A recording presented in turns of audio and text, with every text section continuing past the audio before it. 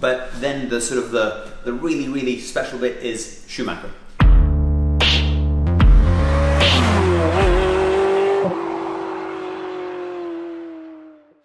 Hello one and all, welcome to Seen Through Glass. Now I think you all know I'm a huge fan of the Ferrari 360. That is indeed my own Ferrari 360 Modena, which I'm currently collecting from Windrush Car Storage, where I keep it. And of course I've harked on about my obsession for the Challenge Stradale ever since I started this channel. And that's why today is a very exciting day, because I'm off to get up close and personal with arguably the rarest and sort of most ultimate version of the 360 that Ferrari made. But for now, let's jump into my car because I have some exciting news about my plans for this thing over the coming months. Let's go.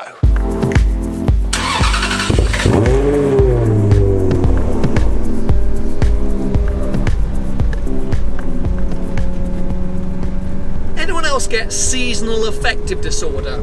It's when you get sort of down because of the weather. It's called SAD. It's a genuine condition. I feel like I might be suffering from it because London at the moment is not a very creatively inspiring place to be. Every time I wake up and I get my cameras out, it's just like grey and dreary and wet. And anyway, I'm not going to let it affect me today because today is going to be a great day. Before we get into it properly, let me update you on this car because yes, after 2.5 years of searching, I have finally found and purchased an official Ferrari Challenge Stradale exhaust for this car. It's happening in a couple of weeks, maybe in a month or so. This car's going to be headed down to AV Engineering to have the exhaust fitted. At the same time, they're also going to update the ECU to Challenge Stradale ECU. Now that's a very complicated and long-winded process, and I need to do a whole separate video explaining that process, which I will do. Right now, I don't even know where to start. But no matter what, this car is going to go through a whole.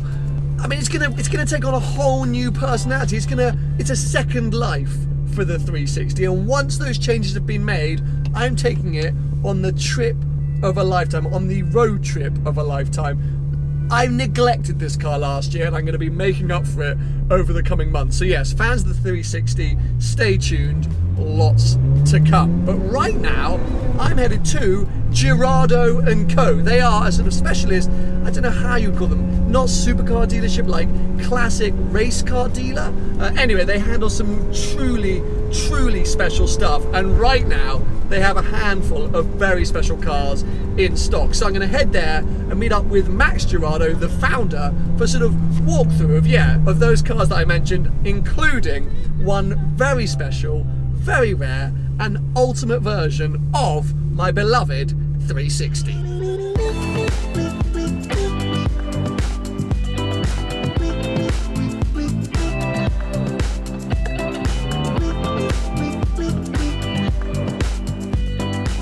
The library got so big and the books got so heavy that we had to get the guy come and put a little stick here because literally the whole bookshelf was just going down. It was going to be on the floor in a minute.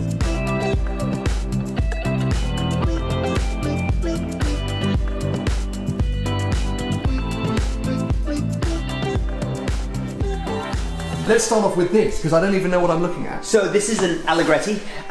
It's funny actually, a client came in the other day and he's like, wow, is that like a little hill climb car? Well, it's not. It's a child's car. It's a little model child's car. It's made all out of aluminium, made in the 60s in Italy. All hand-built aluminium. It's got a 4-cylinder Benelli engine in the back, 250cc.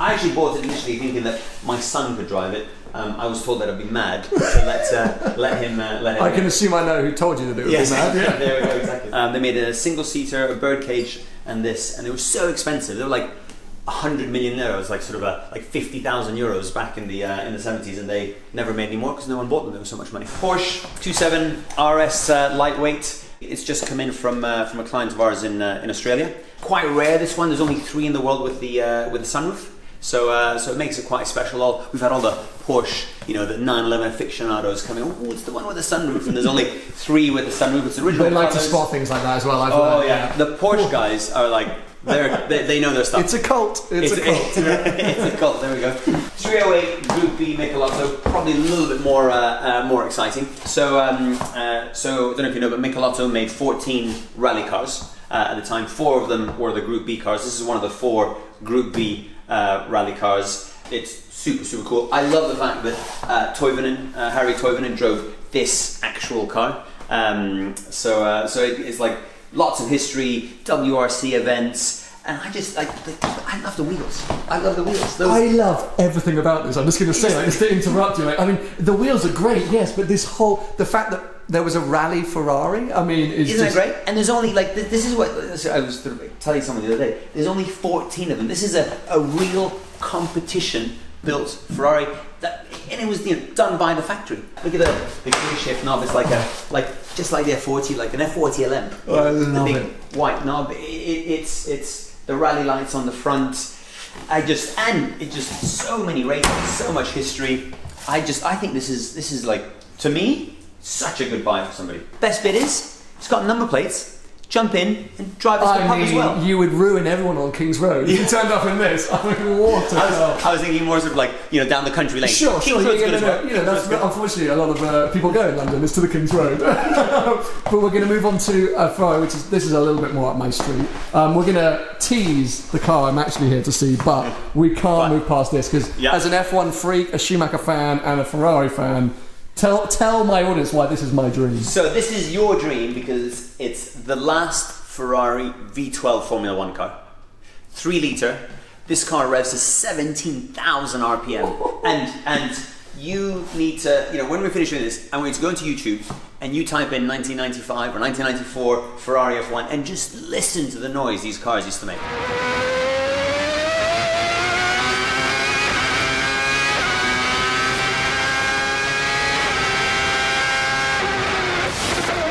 This was really special. It raced with Jean Alesi, came second in San Marino, but then the really, really special bit is Schumacher. So Schumacher signs with Ferrari, he leaves Benetton, and famously this is the very first Ferrari Formula 1 car that he ever drove.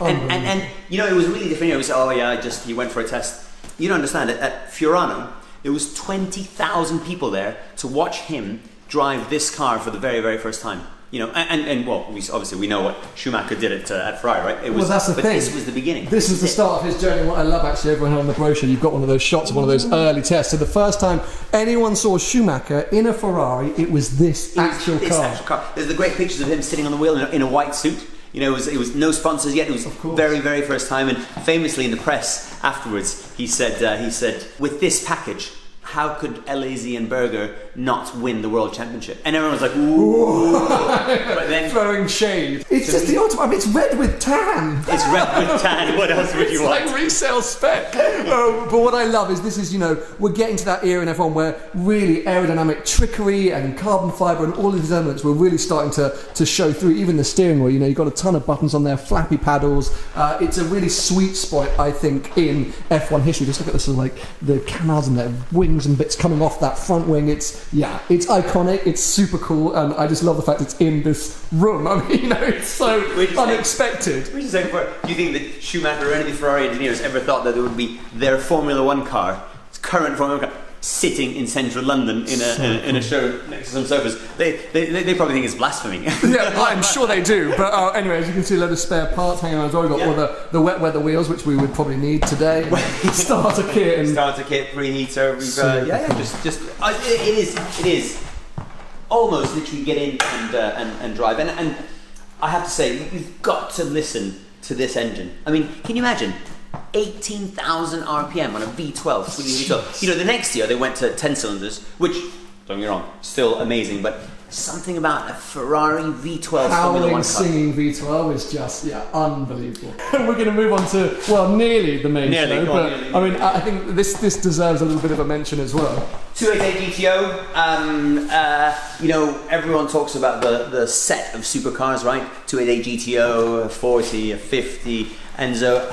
We've just come back from Paris, from Retrobuild. We had the full shebang, the whole set. And you know what?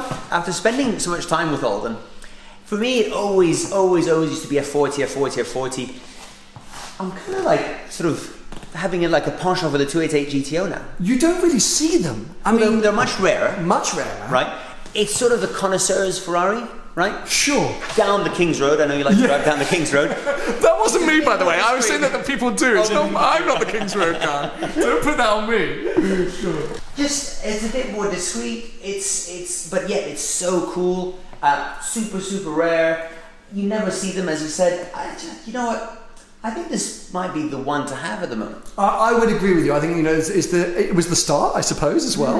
And the fact that you don't really see them too often, and it's maybe not the one that everyone harks on about. There we go. But that's kind of a reason why exactly it kind of wins. And we've got a cool name, right? GTO. There we go. That's exactly it. Monaco. We haven't seen that often with Ferrari's history, but now they're making so many cars. Who knows when it's going to be coming back? Oh, yeah, tell me about it. But anyway, look, as amazing as everything's been, I'm going to put you out your pain. Yeah, I need. This is, I mean, literally why I came down there. The minute you guys posted this online, I had a slight panic attack.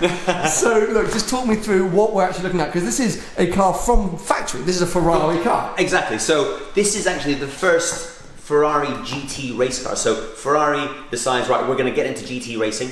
Okay, so we're going to build our own GT cars. They go to Michelotto. There's a long-standing relationship between Michelotto and Ferrari. Interesting little bit of sort of connection. The 308 that we saw earlier on, also built by Michelotto. So Ferrari goes off to Michelotto. They say, right, we're going to build a GT car to go racing, and you got to take your current model. So they take the 360. Here it is. Send it off to Michelotto. Give it the full treatment. So this is not, you know, you've got to really make the difference. It's not a 360 challenge Stradale or a 360 challenge, which are derived from the road car. Yeah, this is derived from the road car, but this is completely modified to GT2 spec.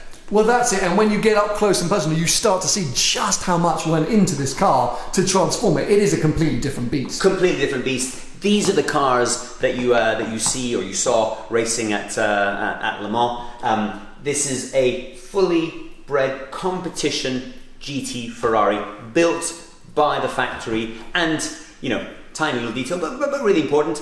4-digit chassis number. So you know all the competition Ferraris always have 4-digit chassis numbers, so you don't get the 18-digit bin. This is a 4-digit Ferrari competition car. Unbelievable. And what I love is that because of the long-standing relationship with Michelotto and obviously the Pinot Farina design of the 360, in my mind at least, it's still beautiful. It is beautiful. It's so dramatic looking. I mean, just look at that front bumper and that splitter and the wider stance, but somehow still it just looks incredible. The yellow covers over the lights, the wing.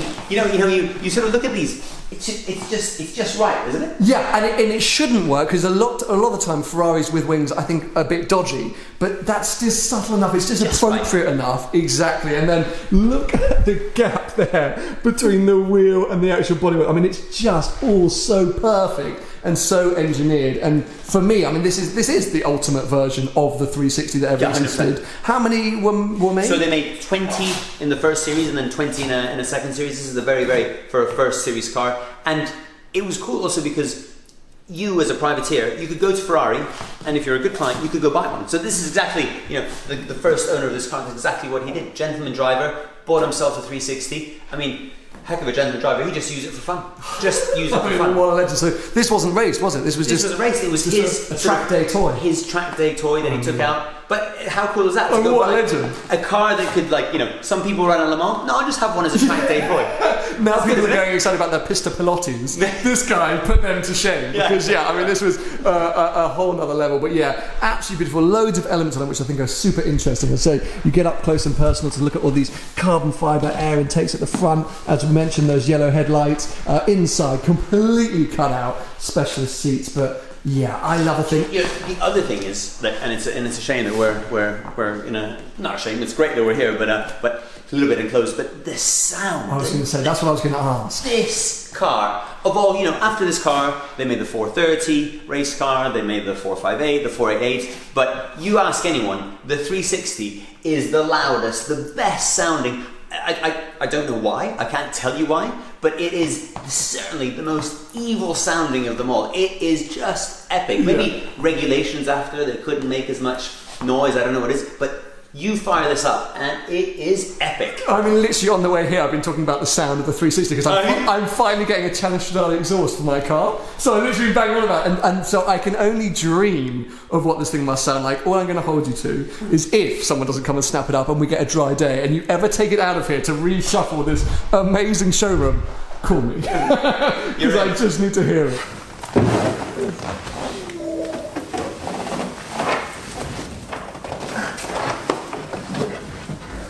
I was about to do a piece saying that, you know, maybe instead of one day buying a Challenge Stradale, I should buy an actual challenge car. I mean, the GT is probably always going to be a bit of a stretch, but yes, this would make things a little bit impractical, but oh, this car is so fascinating and amazing because of the lengths Ferrari went to. I mean, this is a proper race car. This is no gimmick, and it's still a 360. What I love is the gear selector down the middle. Looks like it could be in a Modena. But wow, I mean, steering wheel at the top.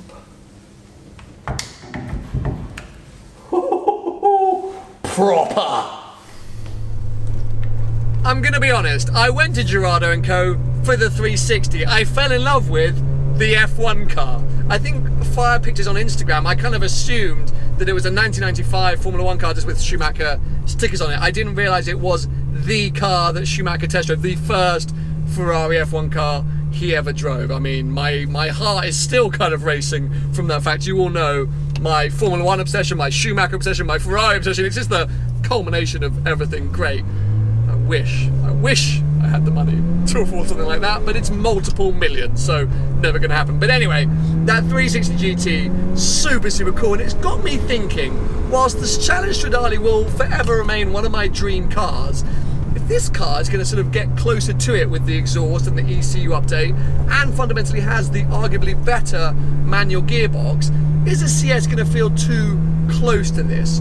Would I be better off getting an actual challenge? Forget the Stradale, what about a 360 race car? Maybe I'm going mad, but you all know 2020 is the year of go big or go home. Anyway, I'll leave it at that for now. Lots of exciting things to come, lots of Ferrari content to come this year. I hope you've enjoyed today's video. Give it a thumbs up if you have. Make sure to go follow Girardo Co. I'll put a link to their Instagram below, and stay subscribed for plenty more videos to come.